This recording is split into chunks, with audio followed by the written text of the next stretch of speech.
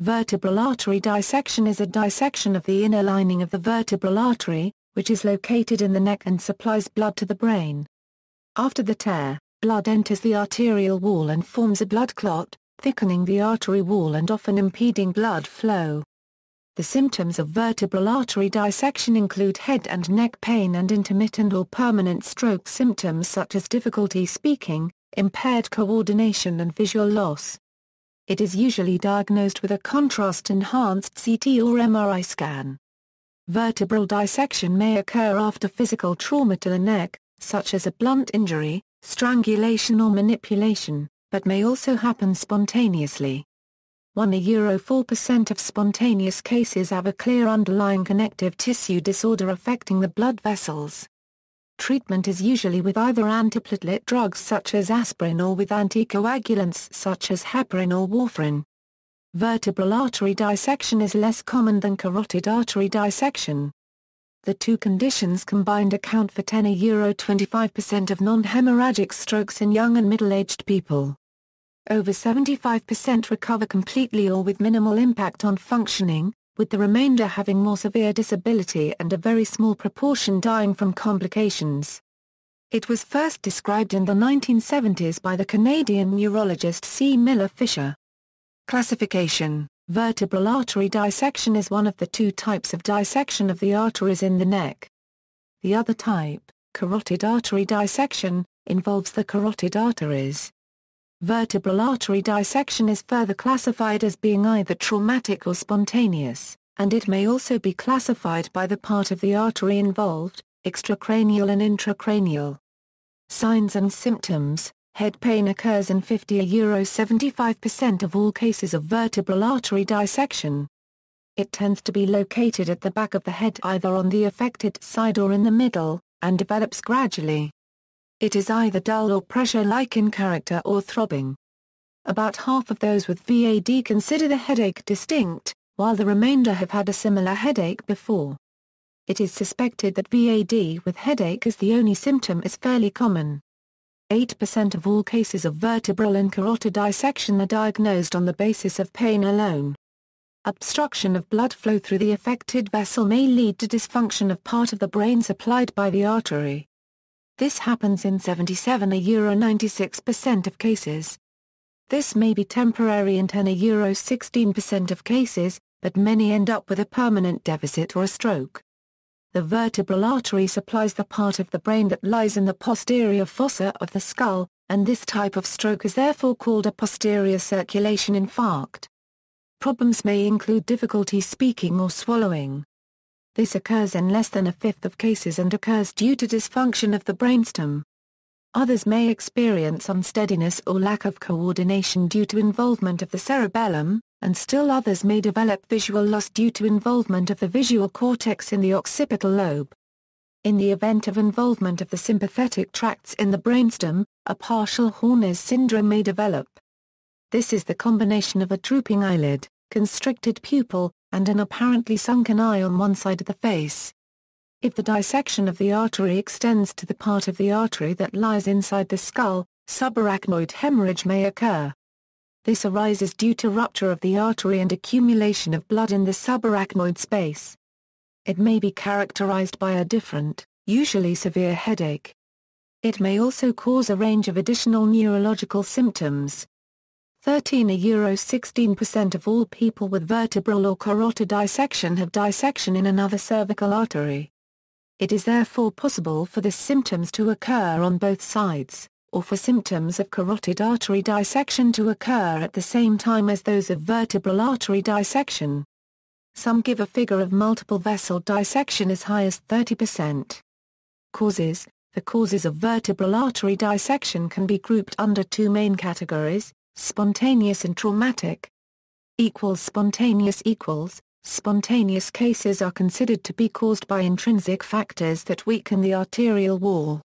Only a very small proportion have a clear underlying connective tissue disorder, such as Ehlers-Danlos syndrome type 4 and more rarely Marfan's syndrome. Ehlers-Danlos syndrome type 4, caused by mutations of the COL3A gene, leads to defective production of the collagen, type 3, alpha-1 protein and causes skin fragility as well as weakness of the walls of arteries and internal organs.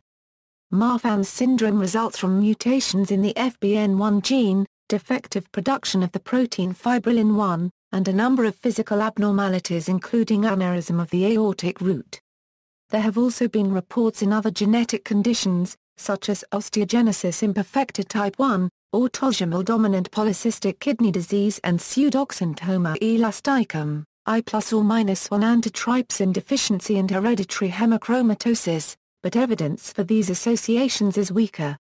Genetic studies in other connective tissue-related genes have mostly yielded negative results.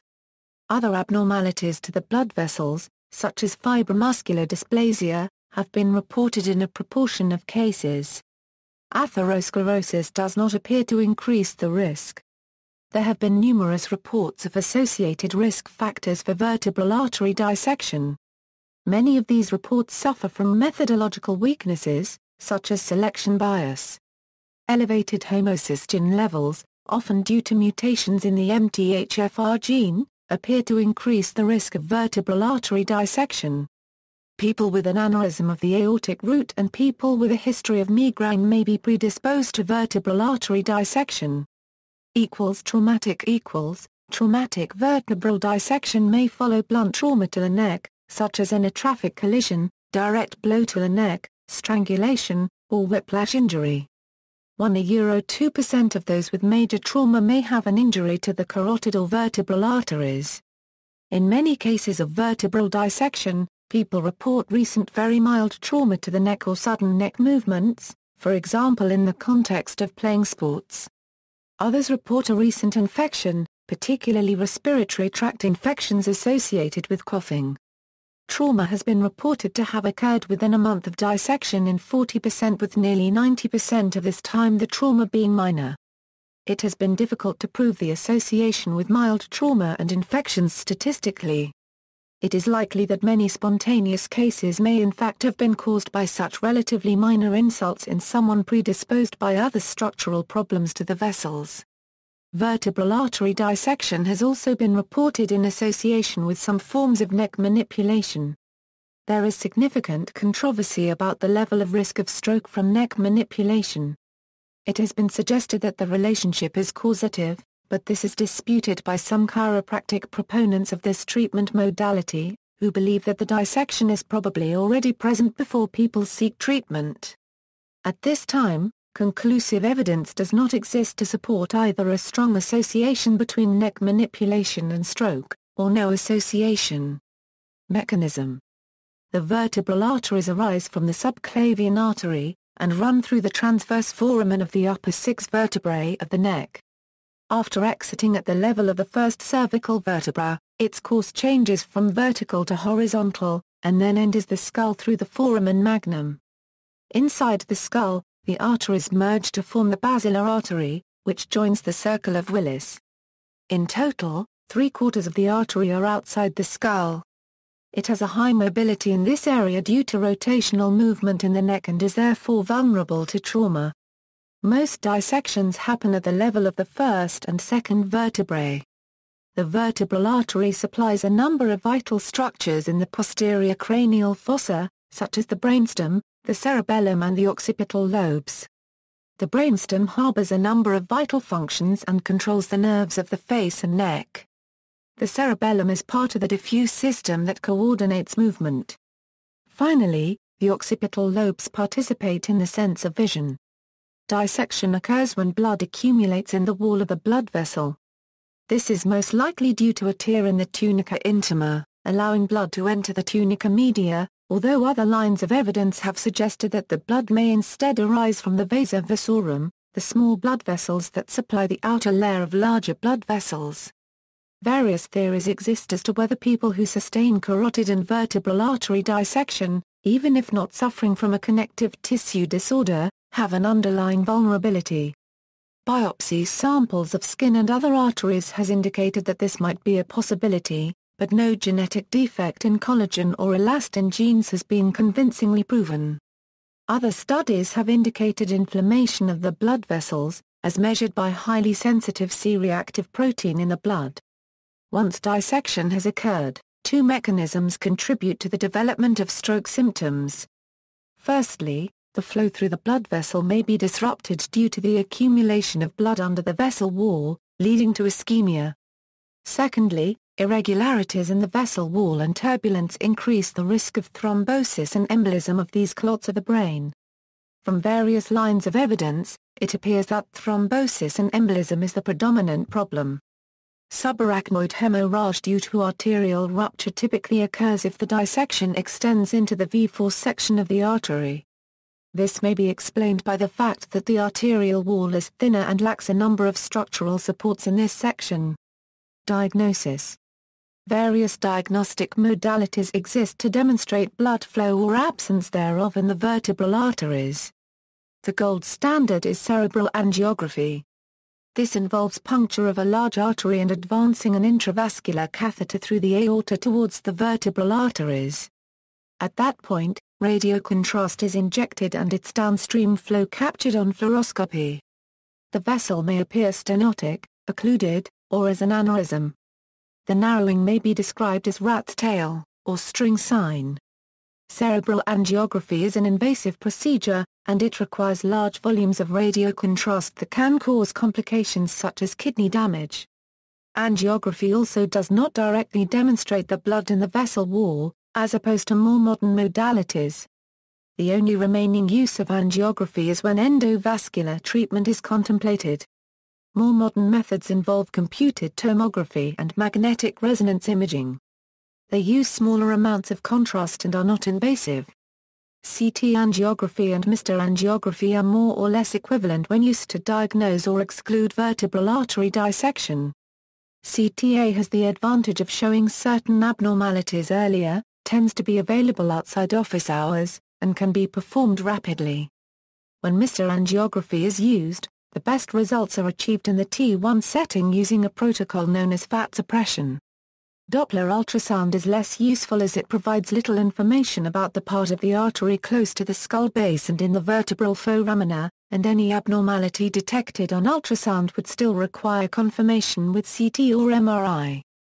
Treatment. Treatment is focused on reducing stroke episodes and damage from a distending artery. 4 treatment modalities have been reported in the treatment of vertebral artery dissection. The 2 main treatments involve medication, anticoagulation and antiplatelet drugs. More rarely, thrombolysis may be administered, and occasionally obstruction may be treated with angioplasty and stenting. No randomized controlled trials have been performed to compare the different treatment modalities. Surgery is only used in exceptional cases. Anticoagulation and aspirin equals. From analysis of the existing small treatment trials of cervical artery dissection, it appears that aspirin and anticoagulation are equally effective in reducing the risk of further stroke or death.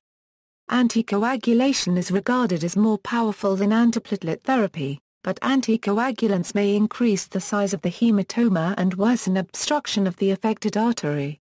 Anticoagulation may be relatively unsafe if a large stroke has already occurred, as hemorrhagic transformation is relatively common, and if the dissection extends into V4.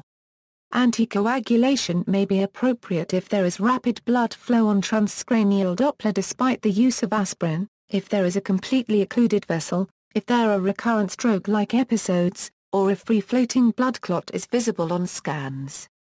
Warfarin is typically continued for 3–6 months, as during this time the flow through the artery usually improves, and most strokes happen within the first 6 months after the development of the dissection. Some regard 3 months as sufficient. Professional guidelines in the UK recommend that patients with VA dissection should be enrolled in a clinical trial comparing aspirin and anticoagulation if possible. American guidelines state that the benefit of anticoagulation is not currently established. Thrombolysis, stenting and surgery thrombolysis, stenting and surgery are not used as widely as anticoagulation or antiplatelet drugs. These treatments are invasive or more risky, and are typically reserved for situations where symptoms worsen despite medical treatment, or where medical treatment may be unsafe. Thrombolysis is enzymatic destruction of blood clots. This is achieved by the administration of a drug that activates plasmin, an enzyme that occurs naturally in the body and digests clots when activated. Thrombolysis is an accepted treatment for heart attacks and stroke unrelated to dissection. In cervical artery dissection, only small case series are available. The thrombolytic drug is administered either intravenously or during cerebral angiography through a catheter directly into the affected artery. The data indicates that thrombolysis is safe, but its place in the treatment of VAD is uncertain. Stenting involves the catheterization of the affected artery during angiography, and the insertion of a mesh-like tube. This is known as endovascular therapy. This may be performed to allow the blood to flow through a severely narrowed vessel, or to seal off an aneurysm. However, it is unclear whether the technical success of the procedure translates into improved outcomes, as in both cases the problem often resolves spontaneously over time. Stenting, as well as the insertion of coils by means of angiography, may be performed if there is an aneurysm and/or extension of the dissection into the V4 section of the artery. Surgery carries a high risk of complications, and is typically only offered in case of inexorable deterioration or contraindications to any of the other treatments. Various arterial repair procedures have been described. Prognosis of spontaneous cervical arterial dissection involves neurological and arterial results. The overall functional prognosis of individuals with stroke due to cervical artery dissection does not appear to vary from that of young people with stroke due to other causes. The rate of survival with good outcome is generally about 75%, or possibly slightly better if antiplatelet drugs are used. In studies of anticoagulants and aspirin, the combined mortality with either treatment is 1.8 to 2.1%. After the initial episode, 2% may experience a further episode within the first month. After this, there is a 1% annual risk of recurrence. Those with high blood pressure and dissections in multiple arteries may have a higher risk of recurrence. Further episodes of cervical artery dissection are more common in those who are younger, have a family history of cervical artery dissection, or have a diagnosis of Ehlers-Danlos syndrome or fibromuscular dysplasia. Epidemiology: the annual incidence is about 1.1 per 100,000 annually in population studies from the United States and France. From 1994 to 2003, the incidence increased threefold. This has been attributed to the more widespread use of modern imaging modalities rather than a true increase. Similarly, those living in urban areas are more likely to receive appropriate investigations, accounting for increased rates of diagnosis in those dwelling in cities. It is suspected that a proportion of cases in people with mild symptoms remains undiagnosed. There is controversy as to whether VAD is more common in men or in women. An aggregate of all studies shows that it is slightly higher incidence in men. Men are on average 37–44 years old at diagnosis, and women 34–44. While dissection of the carotid and vertebral arteries accounts for only 2% of strokes, they cause 10–25% of strokes in young and middle-aged people. Dissecting aneurysms of the vertebral artery constitute 4% of all cerebral aneurysms, and are hence a relatively rare but important cause of subarachnoid hemorrhage. History: spontaneous vertebral artery dissection was described in the 1970s. Prior to this, there had been isolated case reports about carotid dissection. In 1971, C. Miller Fisher, a Canadian neurologist and stroke physician working at Massachusetts General Hospital, first noted the string sign abnormality in carotid arteries on cerebral angiograms of stroke patients, and subsequently discovered that the same abnormality could occur in the vertebral arteries. He reported the discovery in a paper in 1978. Notable cases: Australian cricketer Philip Hughes died on November 27, 2014 after developing a vertebral artery dissection as a result of being struck on the side of the neck by a cricket ball during a Sheffield Shield match on November 25, 2014. The ball struck Hughes on the base of the skull just behind his left ear, which caused a vertebral artery dissection complicated by subarachnoid hemorrhage. References: External links: Cervical artery dissections and ischemic stroke patients, International Research Collaboration into Cervical Artery Dissection.